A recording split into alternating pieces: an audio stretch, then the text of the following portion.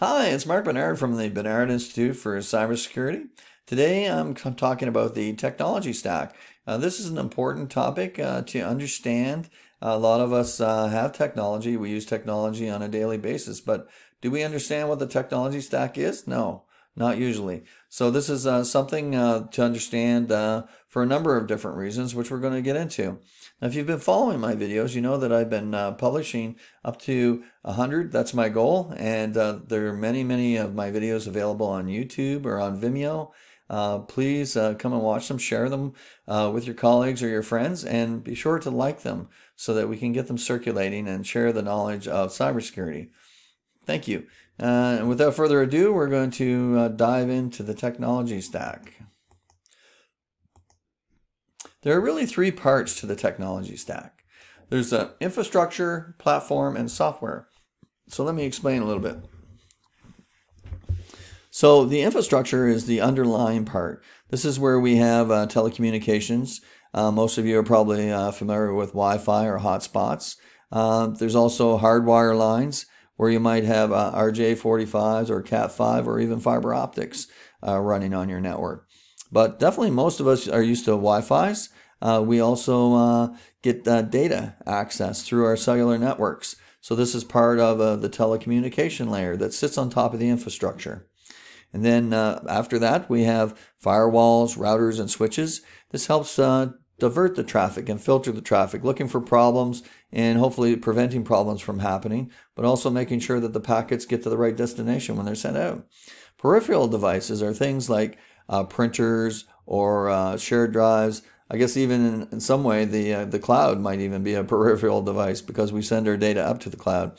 But peripheral devices are basically things that we attach to our devices. If you have a mobile phone, then a peripheral device could be wireless earbuds, for example, or it could be a speaker if you plug your mobile phone into some kind of a speaker so that you can speak over that when you're on a conference call. It can also be other things like servers that you plug into with your devices, or it could be external hard drives. There's a number of different things that could be a peripheral device. Now, in the Internet of Things, there are a lot of different devices that have technology stacks of their own that can connect to your phone, but we won't talk about that today. Now, all of these devices run software, so it's a combination of silicon chips, some kind of electronic motherboard, or in order to transmit packets and process packets. All of these require some level of patching. And you probably see this on a regular basis. If you have an Android phone, for instance, you probably get updates on your Android phone. And then it asks you to reboot so that it can install it. So when you're on the infrastructure, a lot of the patches come in two flavors. They come in microcode, which affects the very core of the device, close to the chip, to the processing chips. And then you have software patches, which get applied to the different applications to plug maybe vulnerabilities or maybe to correct errors that are happening, some kind of a defect within the product. So that is infrastructure. So infrastructure is basically the underlying layer that all of our technology sits on.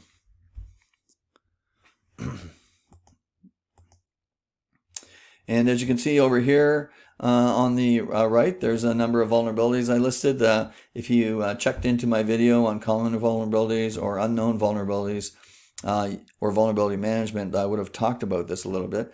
Here's an example. For instance, in the Common Vulnerability and Exposure Database, there's 1,619 known vulnerabilities with .NET. Now, .NET is the new technology that Microsoft is using to code Windows and Windows products in. The traditional Windows has 7,972 different vulnerabilities in it. So that's quite a few. So this is probably one of the reasons why Microsoft decided to migrate to a new technology, a new coding language, and a new architecture. Linux has 5,636. And generally anything that has a Unix flavor to it, including Linux, they are a little bit less secure than some of our more traditional products. And then you have ZOS. And you can see that ZOS has only 6 vulnerabilities. And of course, ZOS is a product of IBM. Now, IBM has been around for many decades, publishing software and building software and distributing software. So they're very good at what they do, and they test things thoroughly. So this is probably why you have a very limited number of vulnerabilities. Or maybe they're not reporting them all. That could also be a possibility. Because it's not mandatory to report vulnerabilities. People only do it because it's good for industry, good for consumers. Now, above the infrastructure layer, we have platform. So this is the next layer. So the infrastructure provides the bed that everything sits on. So on the platform level, we have servers sitting there with operating systems. We have microcode and machine languages being used, EBCDIC or ASCII, or again, machine language, zeros and ones basically. It's hard to understand. These things require patching. These are micro level patching usually. And then you have utility programs that sit on top of the operating system that allow you to perform other types of function. So for instance, SQL, structured query language, allows you to go into the database and mine the data in order to create reports or produce different pieces of information that might be required. You have products like Zoom or WebEx or Teams that provide some kind of a communication tool, video and voice as well. And then you have .NET. We mentioned .NET down below. We have .NET up here at the platform level. It's not just used on the operating system, but it's also used to create productivity tools.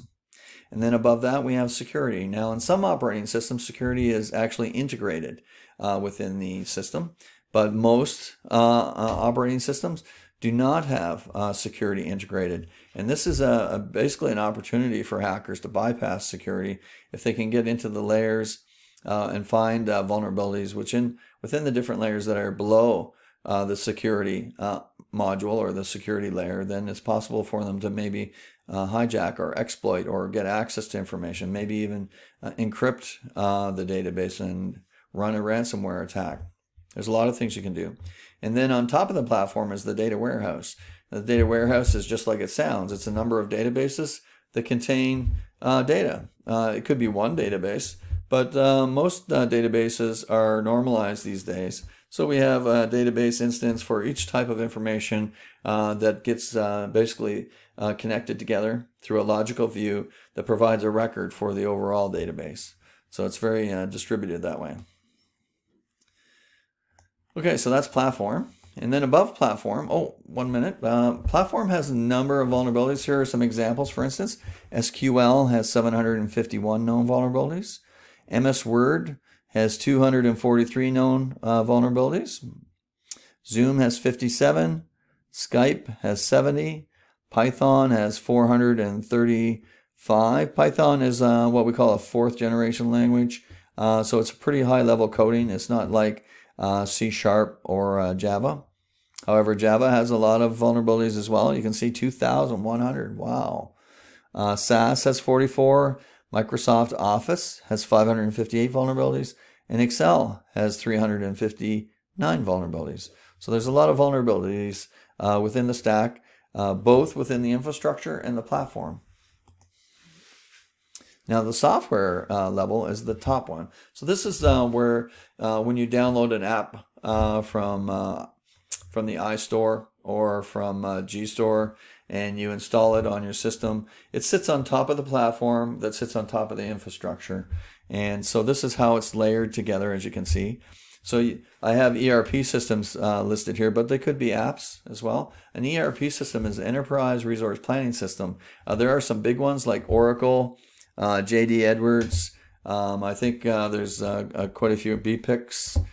There's a number of different types of enterprise resource planning systems. These are used mostly by commercial and governments, organizations that have a lot of employees, a lot of products. They have general ledger systems built into it. They also have connections back to the warehouse. So there's a number of different components, but basically it allows you to organize your enterprise and do planning and execution and manage the data that's required, because almost every business requires the handling of some kind of sensitive information. But with an ERP system, we can automate some of that and put it into a system so it works good.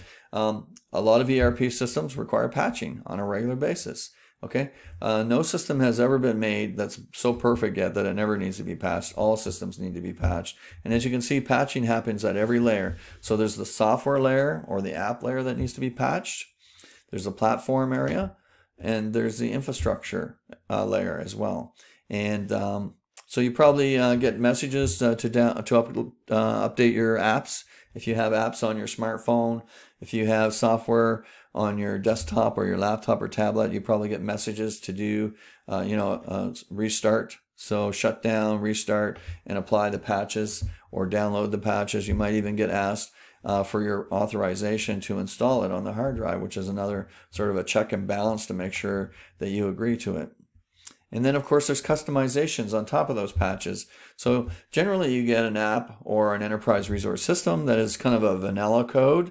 It's a very general code that applies to many different industries or different situations or services. And then above that, you're allowed to usually customize it a bit and make it look and feel more like a personal device, or maybe a personal piece of software, or maybe a piece of software that reflects your business model. That often happens. Okay. And of course, software, there are vulnerabilities. I only listed one. SAP has 751 because it's the only enterprise resource planning system that actually reports on its vulnerabilities to the Common Vulnerability and Exposure Database. Again, the CVE is it's not regulated. It's not mandatory to report patching.